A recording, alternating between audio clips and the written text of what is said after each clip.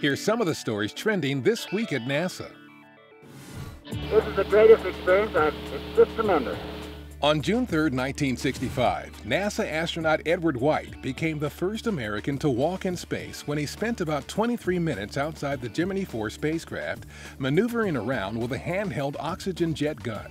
That mission also was the first time the agency's famed Mission Control Center at the Johnson Space Center was used.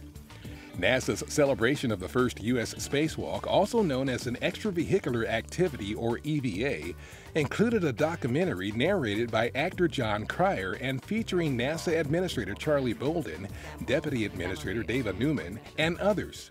The film, titled Suit Up, focused on the 5-decade history of spacewalks and the future of humans working on a tether in space.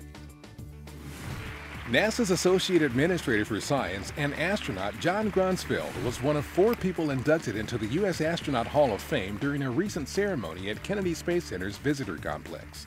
The other inductees are former astronauts Steve Lindsay, Kent Rominger, and Imre Sada. That brings the total number of Hall of Fame space explorers to 91. Data from NASA's Hubble Space Telescope show 2 of Pluto's moons, Nix and Hydra, are wobbling about unpredictably. The moons are in this state presumably because they are located in the constantly shifting gravitational field that exists between Pluto and its largest moon, Charon.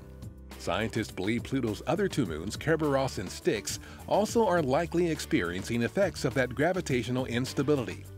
These new discoveries are being used to plan science observations for NASA's New Horizons spacecraft's flyby of Pluto in mid-July. The 2015 Atlantic hurricane season began on June 1st, much like last year's ended. Quietly. No major hurricanes measuring Category 3 or above have made landfall in the U.S. for the past 9 years, and 2015 is also expected to be a quiet season. Resource imagery and data of past hurricanes is available online at NASA's Scientific Visualization Studio website. Just navigate to http://svs.gsfc.nasa.gov and search 2015 hurricane. NASA Administrator Charlie Bolden helped recognize the best of the best at NASA during the Agency Honor Awards June 2nd at Kennedy Space Center. The annual awards highlight the distinguished contributions of the honorees and thank them for their valued service to NASA and its mission. NASA officials and representatives from the agency's commercial partners rang the closing bell of the New York Stock Exchange on June 4th.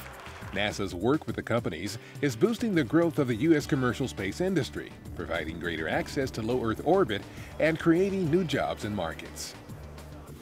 And that's what's up this week at NASA. For more on these and other stories, follow us on social media and visit www.nasa.gov/twan.